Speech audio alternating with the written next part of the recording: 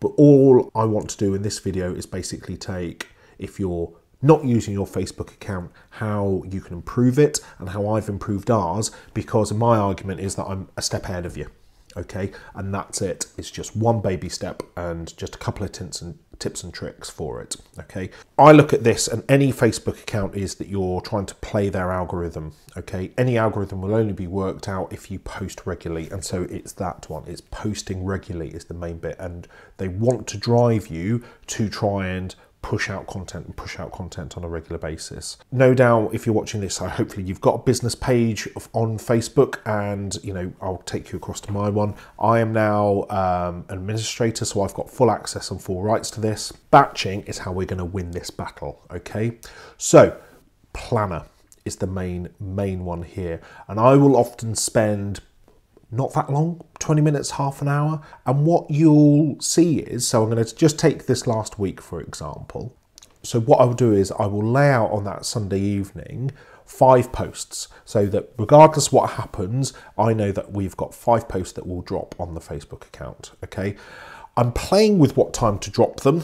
Okay, so at the moment I've set it at anywhere between 8 and 9 o'clock, thinking that that was the main bit. But looking at some of the YouTube analytics, I think maybe then that's perhaps not the right way to go. But anyway, I'm playing with that. I'll let you know. Where I get the ideas from is an interesting way, and it's one that I'm sort of using this to show that I'm listening to the staff. Okay, so that's the first one. Just listen to your staff, especially the receptionists. Then using this as putting a post on Facebook, in my mind, works for two areas. One, it shows that you're listening to them and that you're working together as a team. And two, hopefully it'll try and make their lives easier. So it's a double win in my mind. And that's where this post came from. Okay, so this one is talking about, we had loads of staff asking for the COVID booster, loads of patients asking for the COVID booster, and they would phone up, clogging up the lines, and there would be, when they got a queue going out the door for the receptionist, they were all asking for the COVID booster vaccination. Got limited stock, so we're going through it in those who need it first order. And it's actually speaking to the receptionist staff of saying, look, what do you want from this? So they said, well, look, either we can do it for them, but we need to contact them. So that was the first point. And then the second point being, they can get it elsewhere. So in that post, I made sure that I included the government link so that when it was, when they're allowed to book their vaccination, that it was there for them, good to go.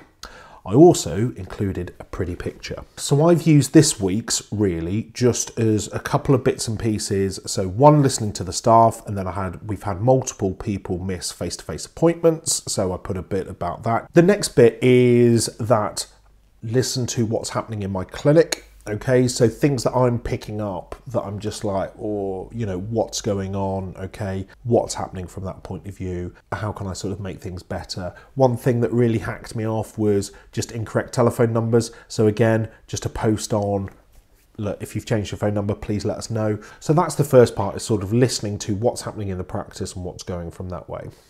The next part that I look at is if there are certain weeks of the year. Okay, and what I mean by that, so you get like Breast Cancer Awareness Month, certain bits and pieces. Where are you in that calendar? And all I do is Google it. I sort of say like, UK Weeks Awareness, and I ended up finding a website that sort of showed, weeks of the year and what was going on. Now, this actually came from, I think, my Twitter account. No, wrong, it was Facebook group. That showed that one of the GPs there was really big into selective mutism, and she said actually October selective mutism month, and I was like, brilliant, right, I'll do a post on that. So that inspired the Monday post. Okay, and you can see here, and she'd got a whole load of pin things on her Twitter account. So, and she said on it, like, feel free to use and share. So I was like, right, fair game to me.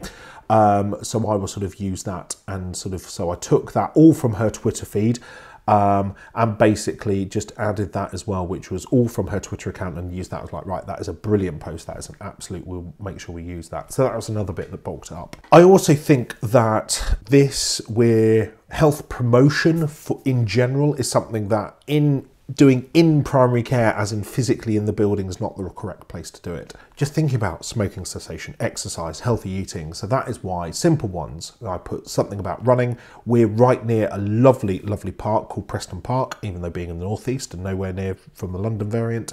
Why don't you go for a run? That sort of just gentle nudging placed on Facebook just to see if it gains any traction, and then putting a link into the NHS app Couch to 5K, just as something like, well, if you're interested, just do it, and then using it from that. So in terms of the types of post, in terms of, I like to grade them in terms of how much impact they're going to have and how engaged they're going to be with the audience, okay?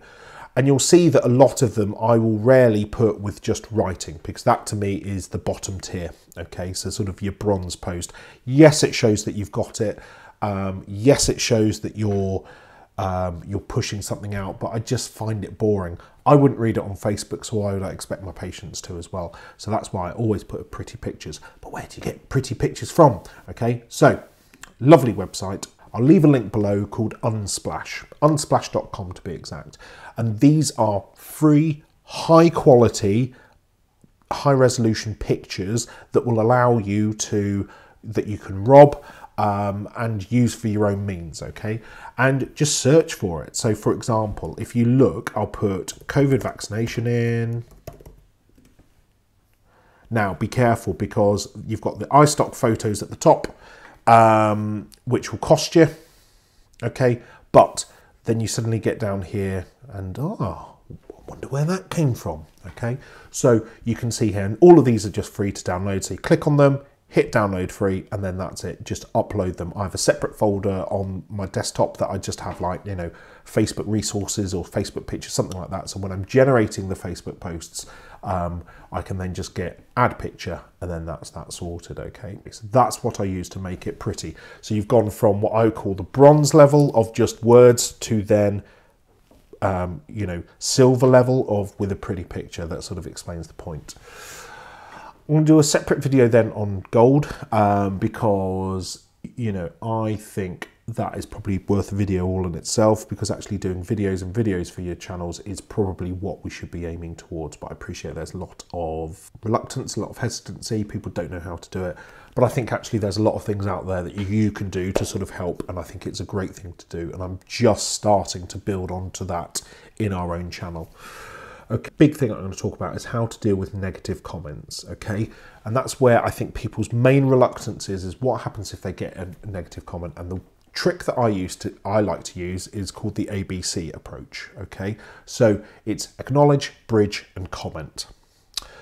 For a start, before you even go to that, you need to calm down, okay?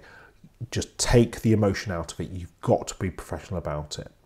And you've got to think to yourself, do they have a point? Okay, do they have a point? Sometimes they just want to hate and just be, you know, absolutely ridiculous about it, and that's fine. And I want to highlight two negative comments that we got. So we, as I'm sure a lot of you guys have done, did a flu vaccination clinic on a Saturday morning. So due diligence, took some pictures on the day, you know, picture of me with a flu vaccination bowl, posted it up there and said like, yeah, right, you know, this is us, we're doing flu vaccinations, aren't we? Great. Okay, happy. And we got some negative comments from it. I was like, okay. And we got one commenting about, and because as you would expect, there was a bit of a queue, we hadn't quite got our system set up effectively. There was a long queue out the back, out the front door, and we got this negative comment saying, how dare you make elderly people stand and wait for hours upon end, blah, blah, blah, how dare you. I had not raised this with the practice itself. We had had no complaints on the day, apart from just this person putting it on social media. And I'm like, you know what, fine, okay, I'm going to try and my best. First point, take your emotion out of it. Okay. So, acknowledge. Did she have a good point? Begrudgingly, yes, there was a wait. So the response went, fair point. Yes, we did have a long queue. Okay. Bridge. But for those that we felt were, or for patients who we felt were unable to stand, we did offer, and then here comes your comment, We did offer either car appointments at the end of the clinic, which we did do, okay, and also they can get, you know, a normal appointment if needs be. And so you're using that comment to hammer home what's good, okay, and what your key point and what you, as either you're putting the post out or you as the practice, are trying to push. Okay, so for that post in time, what I'm trying to push out is that, yes, we've thought about those who are frail, okay, and those who are elderly that they can't stand, and that there are alternatives that we had already offered, okay. And, you know, so, but you're acknowledging their point, you're bridging across to make it about your point, and that you are correct, for want of a better description, okay. And this is a basic sort of media piece that you'll see that politicians do it all the time, that they've got their own little hidden agenda, you know, that they'll try and sort of, you know, when they're being grilled by reporters, they'll semi-acknowledge the question, bridge it across to whatever key point they're doing it. You know what works for them, do it for you as well. We had another one, which was, again, on the flu vaccination day. So, you know, he complained that we had churned up the local area because there was a lot of people put into such a small area because we're in the sort of the centre of a suburban area, basically. Again, first point, take the emotion out of it, be professional. For a start, acknowledge. So that's the first point. Fair point, sir. Yes, we did, you know, we appreciate that there are a lot of cars about. We did ask people not to use our car park because it's such a small space that there was a risk of car accident. Bridge, I would like to highlight though that we managed to vaccinate X number of people on that day, and it only took us 2 hours. So any inconvenience that was met was only for a short period of time. Now, admittedly, that last bit I wish I put on the actual Facebook response, but it's one of those. So eGP Learning has got some excellent videos on this, and I'm slowly going through them, but I just thought I'd do that as a gentle introduction to where I'm at the moment. I'll probably later on doing some how I shoot videos for our practice. If you will find that interesting, please comment below. I hope you found that useful. Just, it's something that I'm pushing to try and build that community, because I think it is a great avenue that isn't regularly explored.